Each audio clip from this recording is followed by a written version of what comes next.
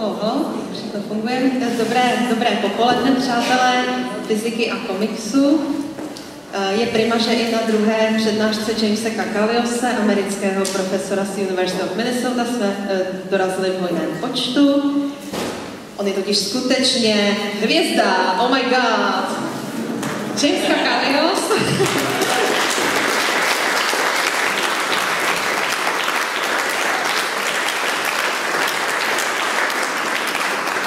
Jim přiletěl do České republiky už po čtvrtý, byl tu, jak vidíte, v Praze před 2 lety, kdy jsme s ním v Reflexu měli moc pěkný rozhovor a i dnes by vám rád představil něco málo nového o fyzice superhrdinů. Všichni určitě tušíte a víte, že vyšla tahle parádní kniha, on ji napsal v roce 2005, Physics of Superheroes, teď ji vydalo v překladu Petra Kotouše nakladatelství Argo.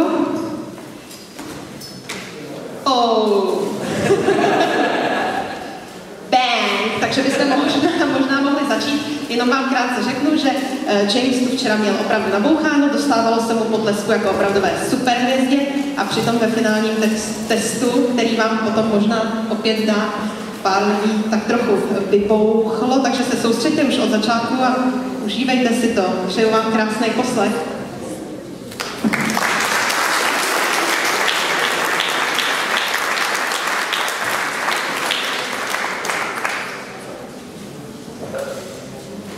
Thank you very much. Thank you for the introduction. Thank you to the organizers, Meltingpot and Argo, for inviting me out. And I would like to thank you all for coming here today. It's a beautiful day, Saturday morning, afternoon, and you came indoors to listen to a talk about physics. Nerds. Well, I hope that this talk will be entertaining, and if not, at least educational. So, let me begin with a little introduction of how did a mild-mannered physics professor become associated with Spider-Man and Superman. In my day job, I'm a condensed matter experimentalist. Experimentalist means I work in a laboratory, and condensed matter is a fancy way of saying solid-state physics. My research goes from the nano to the neuro. We work on making nanocrystals of semiconductors and putting them inside other kinds of semiconductors in order to make better solar cells or flat panel displays.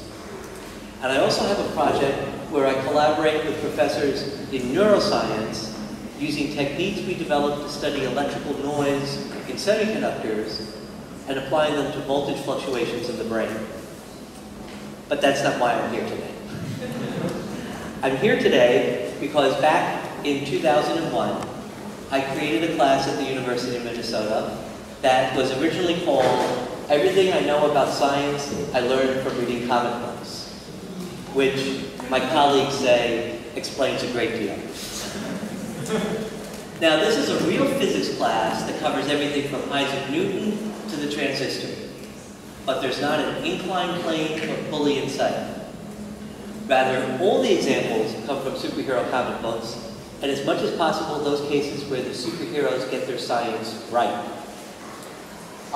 Here I show a cover from an old Superman comic that I actually bought when I was a kid back in the 1960s for the grand total of 12 cents. I'm very old. I hear Superman was visiting a college campus, and as a kid, I was very interested in what life in college was going to be like. And I knew there were some aspects of the Superman comic that were not right, but there were some parts that turned out to be correct. Namely, all professors at all times always wear caps and gowns, and all professors are 800-year-old white men. So the class was a success, and then in the spring of 2002, the first Spider-Man movie was about to open. And I thought, well, this would be a good opportunity to get some science into the newspaper. So I wrote an essay about how the death of Spider-Man's girlfriend, Gwen Stacy, in, as you all know, Amazing Spider-Man number 121. Turns out to be a textbook illustration of Newton's laws of motion. So they published this in the paper, and the University of Minnesota put out a press release saying, well, Spider-Man's on the big screen, but if you want to know about the science of superheroes, the person asked is Professor James Kakalios, teaches his class, blah, blah, blah. The university has put out press releases about me before, about my work on semiconductors and electrical noise. Result, 0.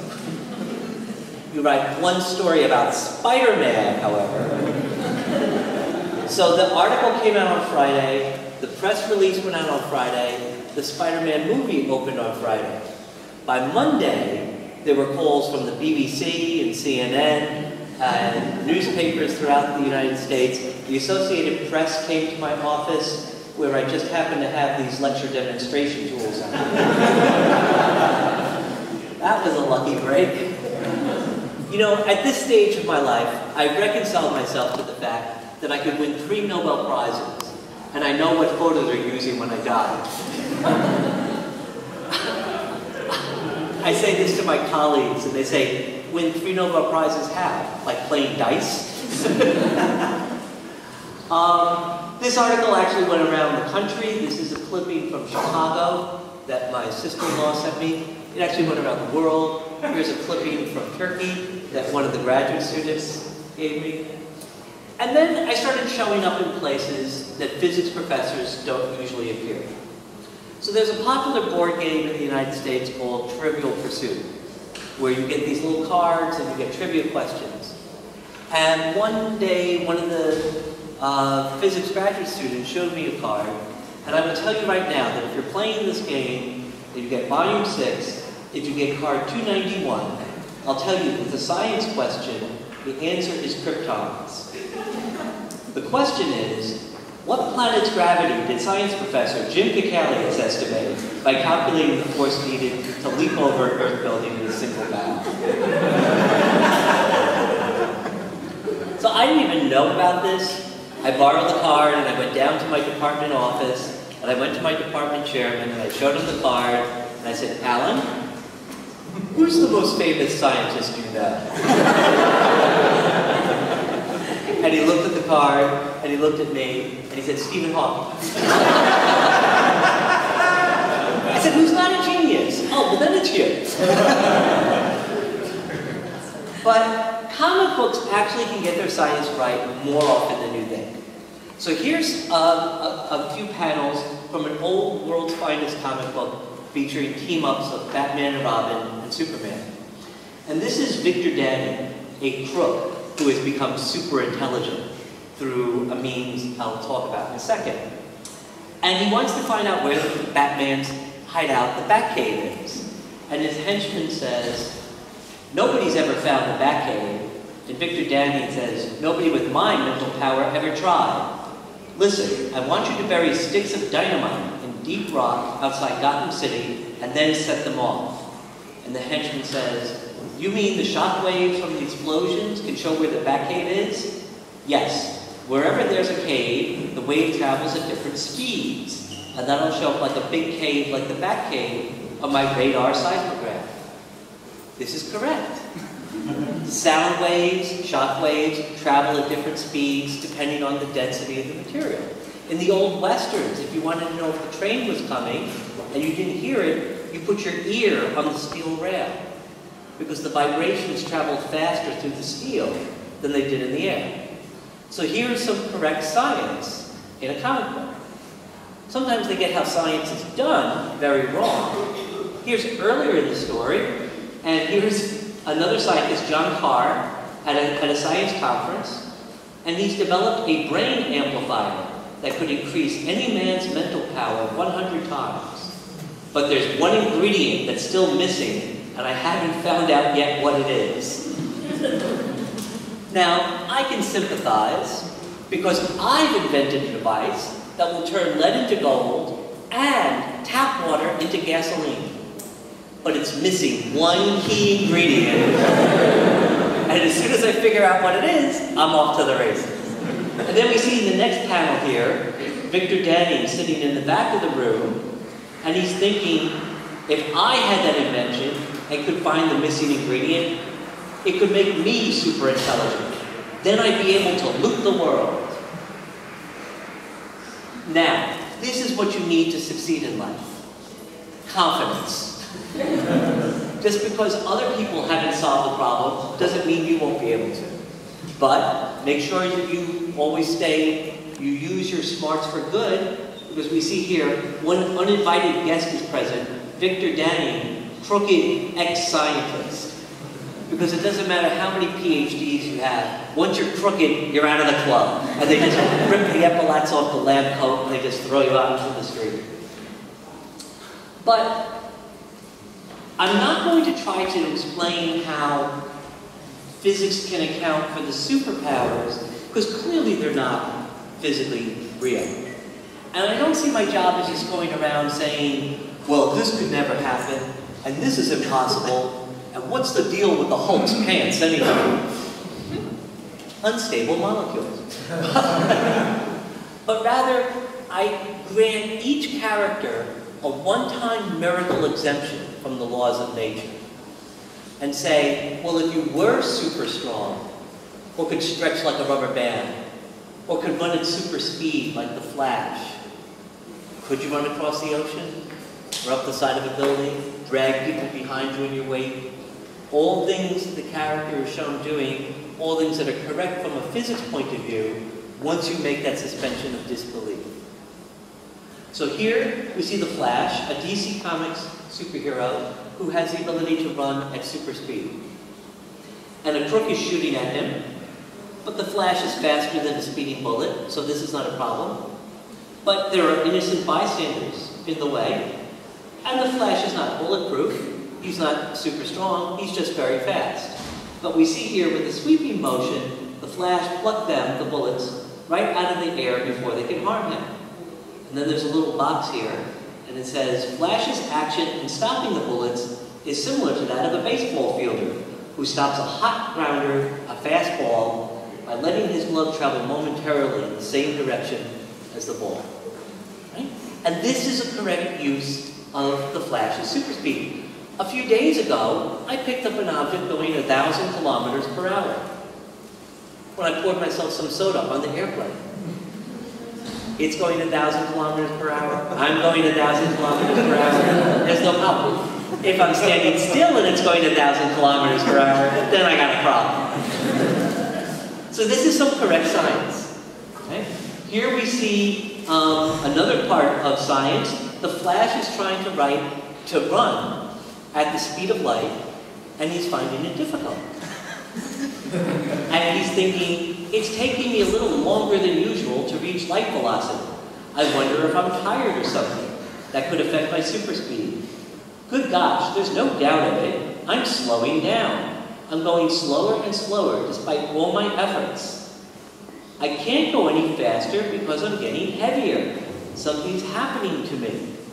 Now, those who know Einstein's special theory of relativity know exactly why the Flash is getting heavier as he tries to run at the speed of light.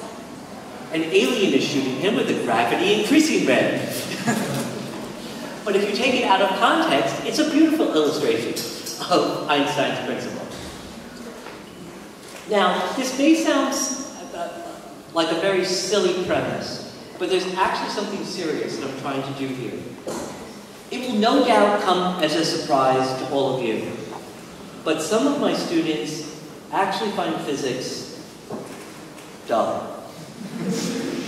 I know, I felt the same way.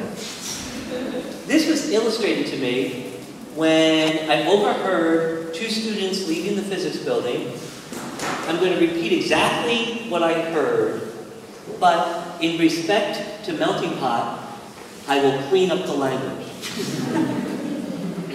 The taller student said to his friend, I'm going to bleeping by low and bleeping so high. I don't need to know about no bleeping balls thrown off no bleeping cliffs. Now, I maintain that there are 3 nuggets of wisdom contained in these 2 lines. The first, of course, the secret to financial success. So, if you get nothing else out of this afternoon's talk, at least now you know, buy low, sell high. That's what I've been doing wrong. Okay? The second, for those of you who are scholars of grammar, will have noticed that bleeping can be both an adjective and an adverb. Well, I think some of you already knew that. And then, of course, the third is that many students don't find their introductory physics classes relevant. And this is illustrated in the standard student's complaint, when am I ever going to use this in my real life? Interestingly enough, whenever I use superheroes to illustrate physics principles, students never wonder whether they're going to use this in their real life. Apparently, they all have plans after graduation that involve spandex and capes, and knowing as I do how many crooked ex-scientists there are out there, that's probably a good thing. But the superheroes are there simply to illustrate the physics principles. Once we've talked about the physics principles, I can show how they do apply in real life, from everything from how airbags save lives in automobile crashes to how cell phones work. So I will give you some examples today, and I hope you're so busy enjoying this superhero ice cream sundae that you don't notice that I'm getting you to eat your spinach at the same time. So the first thing I want to talk about is the article that I wrote about for the newspaper that started this adventure for me. And talk about Spider-Man and the principle of conservation of momentum, and address the question of what killed Gwen Stacy. Spider-Man, created in 1962 by Steve Ditko and Stan Lee. Steve Ditko just passed away last month at the age of 90. Stan Lee is 95 and still going strong. They tell the story of Peter Parker, a high school science student who is bitten by a radioactive spider, does not get radiation poisoning and die, but rather gains a set of fantastic powers with which he fights crime as the Amazing Spider-Man. The story that I want to talk about was published in 1973, and in this story, the Green Goblin, one of Spider-Man's foes, has kidnapped Gwen Stacy, Spider-Man's girlfriend, and brought her to the top of a bridge in order to lure Spider-Man into battle. During the fight, Gwen is knocked off the top of the bridge, where she falls to her apparent doom. Spidey shoots his webbing down after her and manages to stop her at the last moment, though those with good eyes will see a little snap sound effect by her neck that's going to have bad consequences in a moment. He brings her back up to the top of the bridge, where he discovers to his horror that she is in fact dead, even though he caught her in the webbing. And this was a big deal. Big deal at the time, still is a big deal. It was the first time that a long-standing recurring character, an innocent bystander, died when the hero and villain fought. And it's also very significant because it's been over 40 years now, and Gwen Stacy is still dead. In comic books, no matter how you die, you eventually get better. But Gwen belongs to this small group of characters who've never quite recovered from their death. And then the Green Goblin starts taunting Spider-Man right away. He says, "Romantic idiot, she was dead before your webbing reached her. A ball from that height would kill anyone, before they struck the ground." Which, if that were true, the implications for skydivers and bungee jumpers would suggest somebody's not telling us the truth about something. But this has been a long, open question. And in fact, in the year 2000, Wizard magazine, a monthly magazine for comic book fans, listed this as one of the great open questions in comic books. Was it the ball that killed Gwen Stacy, or the webbing? They put this at the same level as, who's faster, Superman or the Flash? The Flash. Well, we could use physics to address this question. We'll use Newton's 3 laws of motion. The first law of motion is that an object in motion remains in motion until acted upon by an outside force. The second law is that if there is a net outside force, then there's a change in motion given by the expression force is mass times acceleration. Acceleration is the rate at which the speed changes. And the third is that for every action, there's an equal and opposite reaction. You can't push on something without the something pushing back on you. Forces come in pairs. So we can actually use this to address, it's math. Close the doors.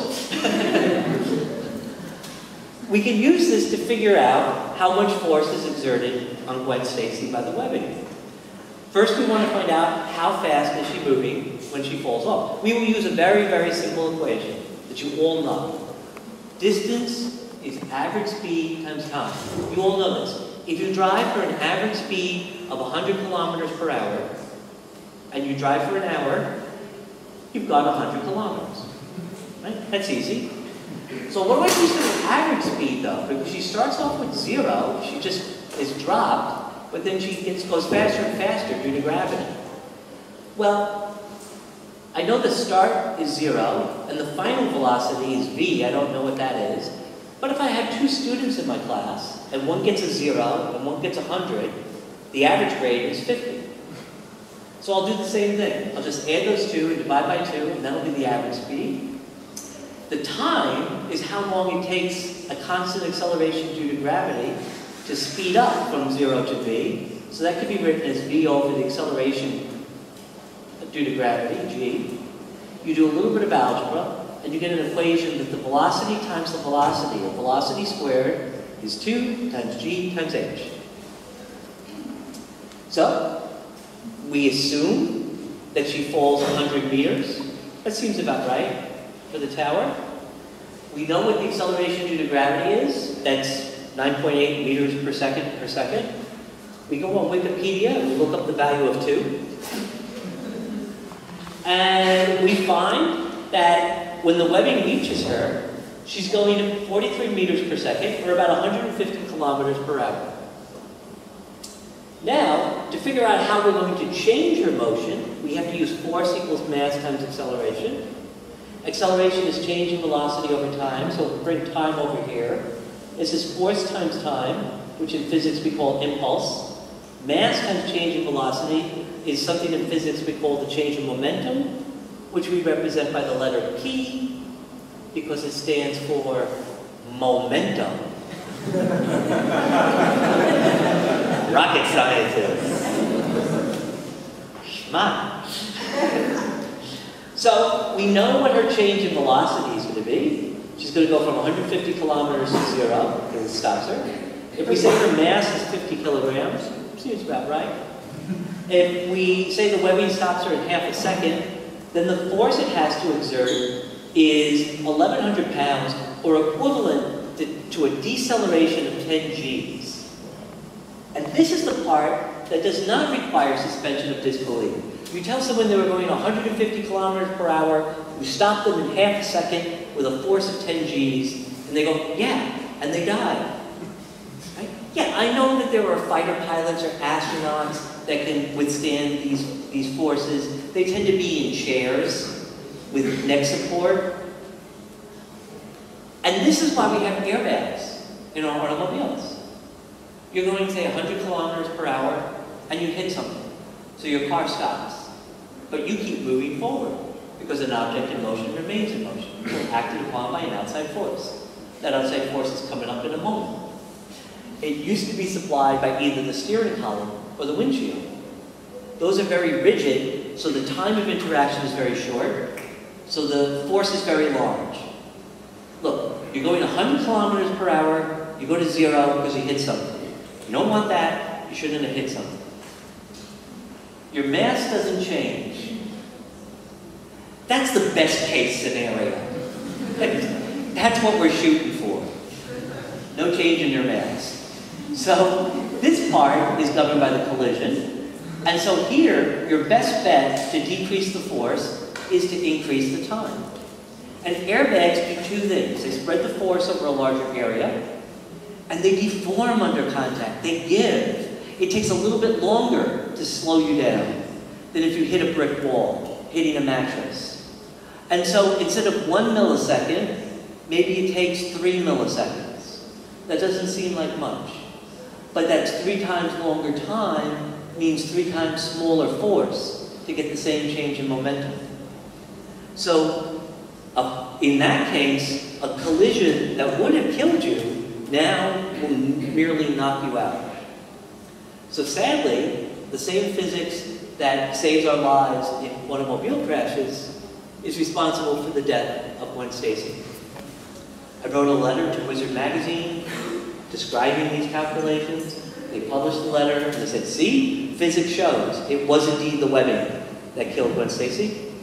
And then a few years later, in Peter Parker's Spider-Man number 45, the Green Goblin is still taunting Spider-Man over the death of Gwen Stacy, but now he's changed his tune.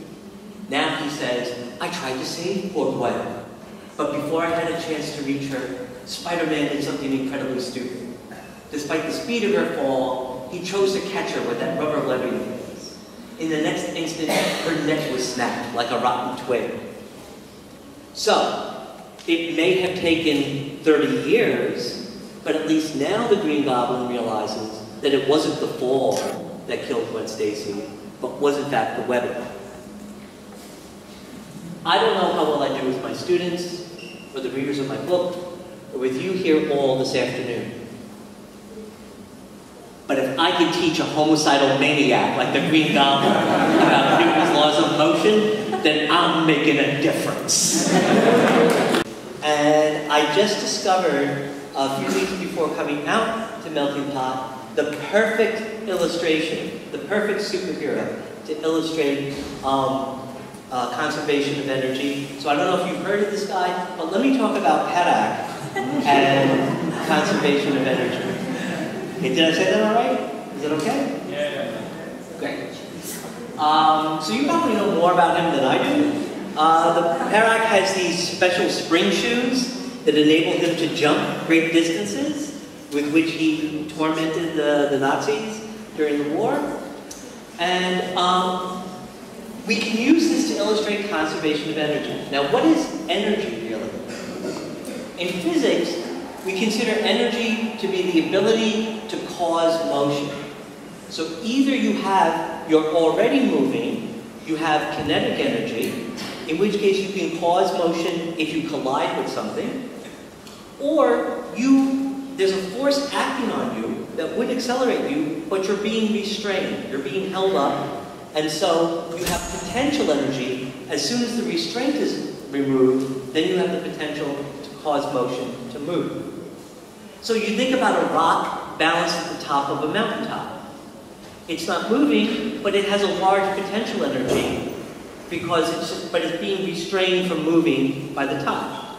As soon as you tip it over and it starts moving down the mountaintop, it converts that potential energy into kinetic energy.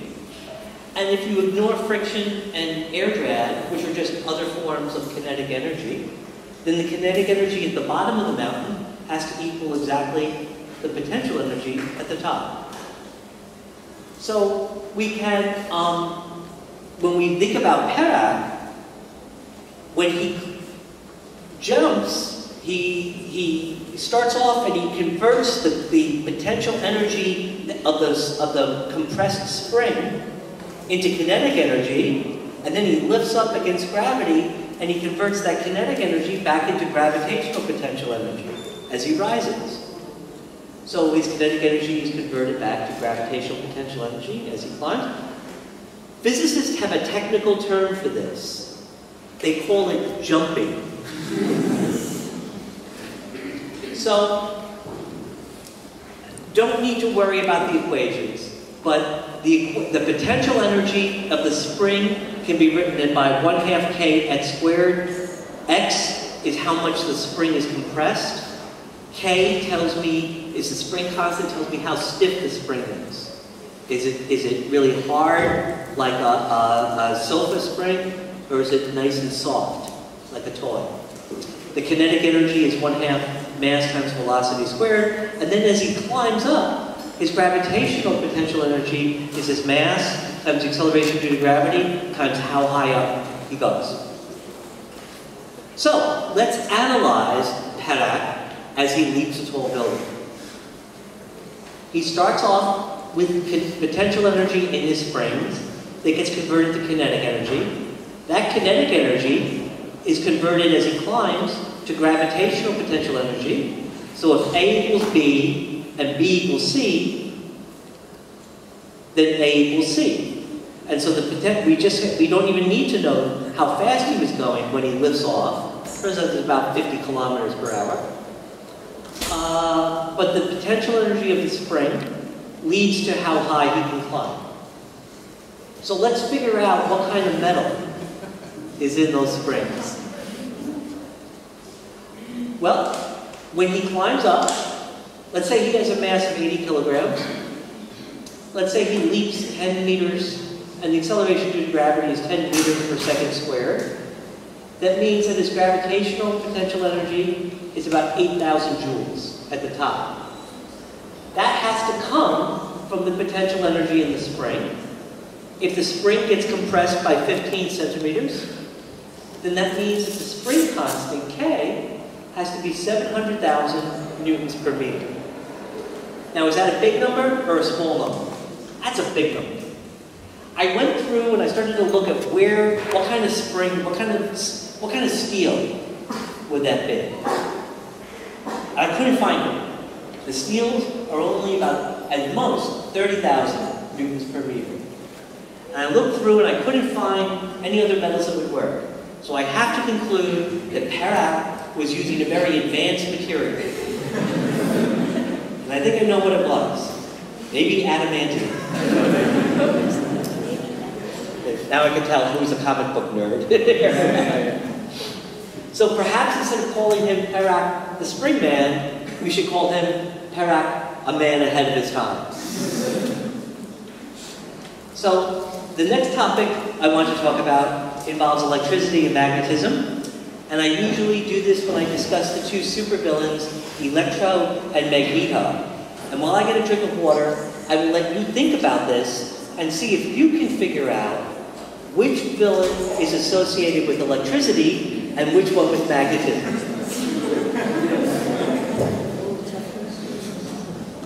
Give up? Okay. So Electro is a Spider-Man villain who was kind of like a rough guy who was up on a power line when he was struck by lightning and thus obviously gained the ability to store electric charge and discharge it at will in the form of lightning bolts. You know, as a kid, I could probably be forgiven for thinking that getting hit by lightning was the greatest thing that could ever happen to me. Second only to wallowing in radioactive waste. I'd be stupid not to do this. But here we see, in the first time Electro fights Spider-Man, Spider-Man deflects one of his lightning bolts by tossing some small bearings into the air, and then he deflects another lightning bolt by tossing a metal chair overhead. And Spider-Man says, anyone with any knowledge of science knows that anything metal can act like a lightning rod, as this steel chair is doing. Well, actually, Peter, anyone with any knowledge of science knows that this is true.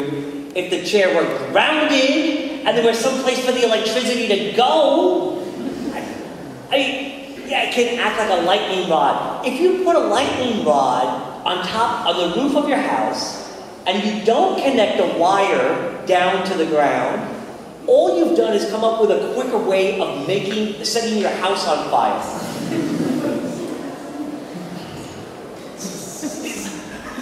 Water goes from the faucet to the drain because of gravity.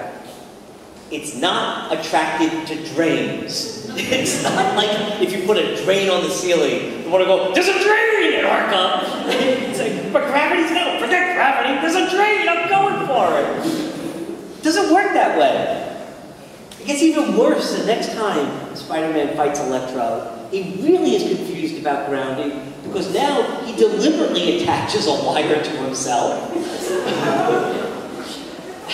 And he thinks, Good thing I grounded myself. I'm able to take the full effect of it thanks to the addition of my spider strength. Spider strength helps, but really, if you're fighting a villain with electric powers, don't do this. Now, it's interesting. This is Spider-Man in 1962. Superman in 1938 has a better understanding of electrical grounding. So here is from scenes from Action Comics #1, June 1938. Superman's very first adventure. In the story, nobody knows who Superman is. Nobody knows that he has powers and abilities far beyond that of mortal man. And so Superman wants some information from this guy. And the guy looks at the way Superman's dressed with these, this blue unitard and the red cape and wearing his red underwear on the outside. And he decides to not cooperate. So Superman grabs him and jumps up and starts running along a telephone wire. And the man panics, saying, "Stop, stop, we'll be electrocuted." "No, we won't," says Superman. "Birds sit on telephone wires and they aren't electrocuted. Not unless they touch a telephone pole and are grounded." Oops, almost touched that pole. By the way, I see that look in class a lot. But Superman is exactly right. You want to know how to take a glass of water that's filled up to the very top, no lid, no cap, no layer of ice, and turn it upside down and keep all the water in the glass? Do it underwater. No place for the water to go? It'll stay in the glass. I can be at 10,000 volts. If everyone else is at 10,000 volts, I don't have a problem. If there's one person that's at 0 volts, then I got a problem. So it's the same idea here of Superman understanding electricity. Now, even in the same issue where Electron gets grounding wrong, he gets something else right. Here is earlier in the story, and he's just got done robbing a bank. We know he's robbing a bank because he has a big canvas bag with a dollar sign on it. You may have a different opinion on this, but personally, if I gained mastery over one of the fundamental forces of nature, I don't know if these are the clothes I wear in public. This is just one of a series of bad decisions that lead these guys to a life of crime. And then he runs out of the bank and he scampers up the side of the building like Spider-Man. And these two people are talking and say, "Look, that strangely garbed man is racing up the side of the building." And the other person says, "He's holding on to the iron beams in the building by means of electric rays, using them like a magnet. Incredible." Now there's several things to note here, of course. How come no one uses the phrase strangely garbed anymore? 2, younger people in the audience may not remember, may not know, but back in the 1960s, pedestrians used to routinely narrate things that occurred in front of them, talking out loud, providing exposition for anyone who happened to be walking by. And 3, this is a physically correct use of Electro's powers. Having electric powers requires a miracle exemption from the laws of nature. But if you did have electric powers, then you could use them to create magnetic fields. Electric currents create magnetic fields. I know this because I read comic books. So here's an old Superboy adventure about Superman when he was a teenager. And a gang has broken into an army base and has stolen these tanks and are just riding around town in these army tanks.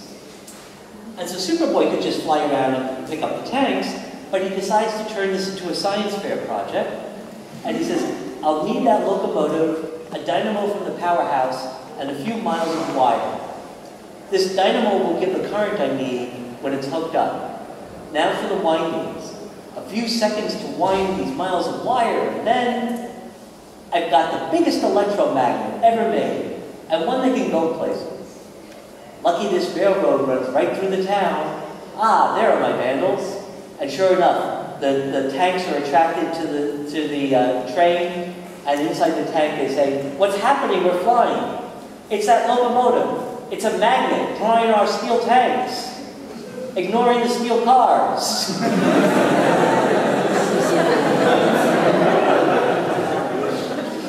And then he's stealing the buildings.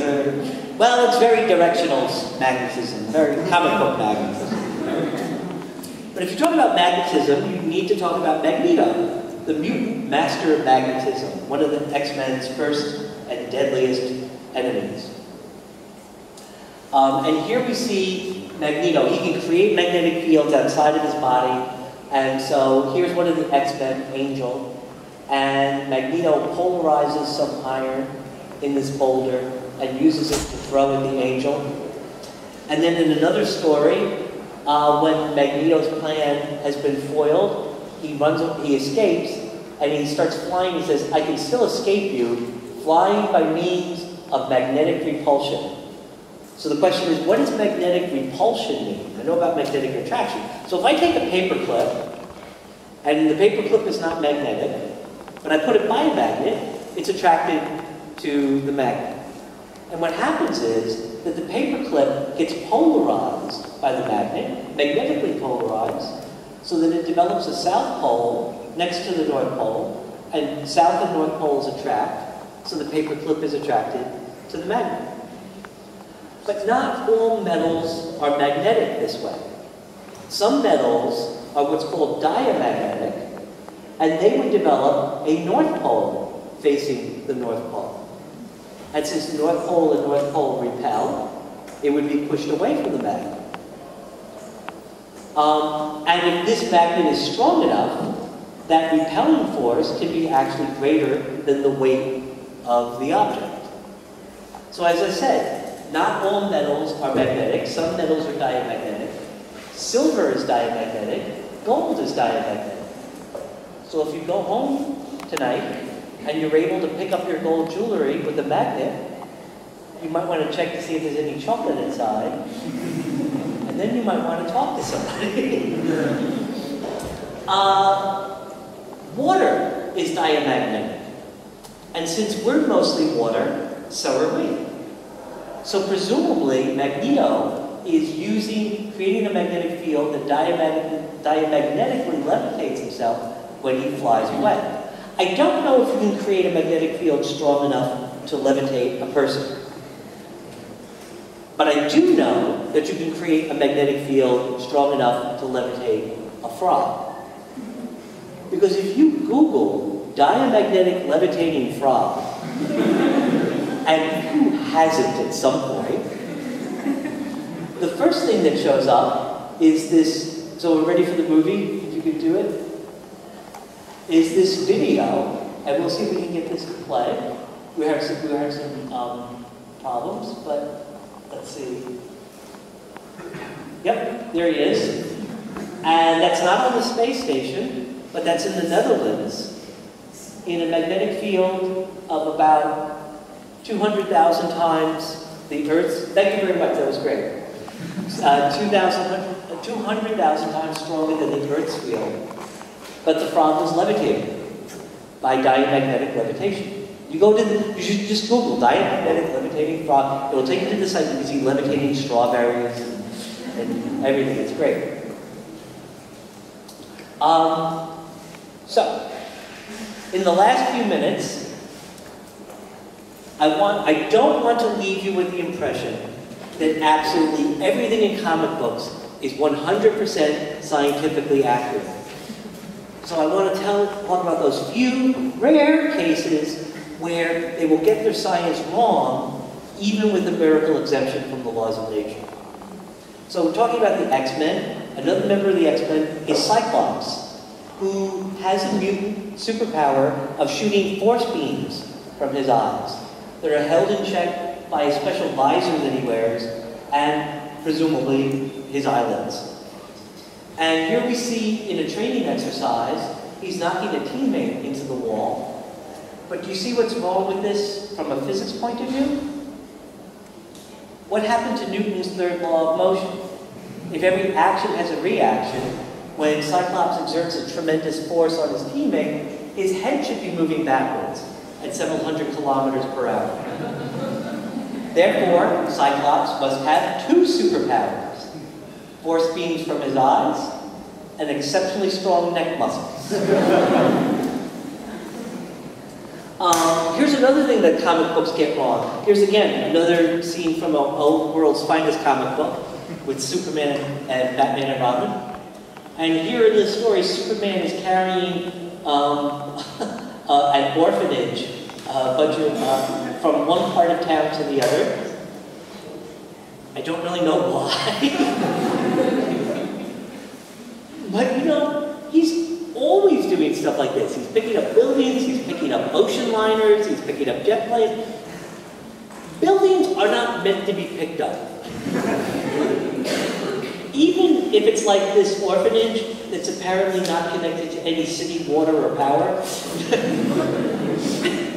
And even if you hold it under the center of mass, there would be these enormous twisting forces called torques that would make the thing crumble under its own weight. Think about having like a long piece of bread, and you've got like all this heavy fillings in the bread, and you balance it right underneath the center. Even if it doesn't rotate, at some point, the ends are going to get so heavy that the whole thing will fall apart. You can't keep it supported. The building should crumble. Instead of getting to where he's going with a bunch of cheering orphans, you should get there holding a few bricks and some piping. And you can always tell where Superman's been by the trail of construction material that he leaves behind. But as bad as this is, it gets even worse a few issues later, where here he's now carrying these two office towers like pizza pies. And that's not even the weirdest part of this. The weirdest part is what he's saying. I got permission to borrow the two Gotham City buildings you asked for. Who would you ask? I mean, who would you ask? You go there and you go, I'll be extra careful. I'll use one hand. Okay, Superman. I mean, when he first appeared in 1938, people fled in terror when he lifted a car overhead. Now it's like, yay! Superman's gonna kill us all.